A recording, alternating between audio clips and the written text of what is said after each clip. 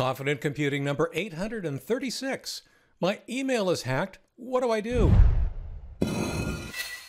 Hi everyone, I'm Leo Notenboom for askleo.com with this week's video summary of my weekly emailed newsletter, Confident Computing.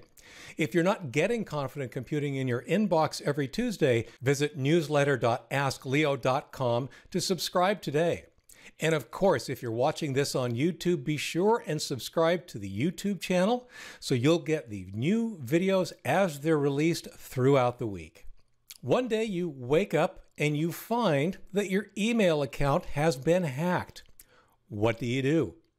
This week's featured article covers exactly the steps you need to take once you discover that horrifying situation.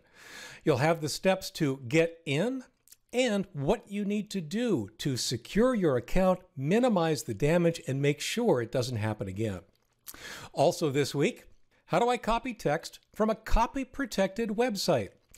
This, while it does answer the question, isn't really intended for people trying to copy text from a copy-protected website. It's more of a cautionary tale for webmasters and other digital content producers to understand that, if it can be seen, it can be copied. One of the things that is so incredibly important for your online accounts is to have a recovery email address. What email account should you use for that? Especially, what email account should you use as the recovery address for other email accounts, perhaps even your primary email account? And how do I find out what program is using all my CPU? It's actually a fairly common situation where you've got some program on your machine that is running and using all of the CPU. Your system slows down dramatically. This article shows you how to find out who to blame.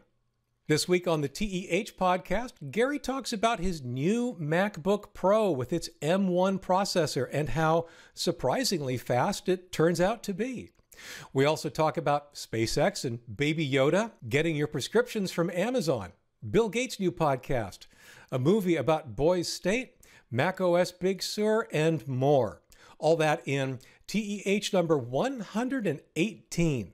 As always, I hope you find something interesting or useful in this newsletter. Thanks for watching, and I will see you here again next week. Take care.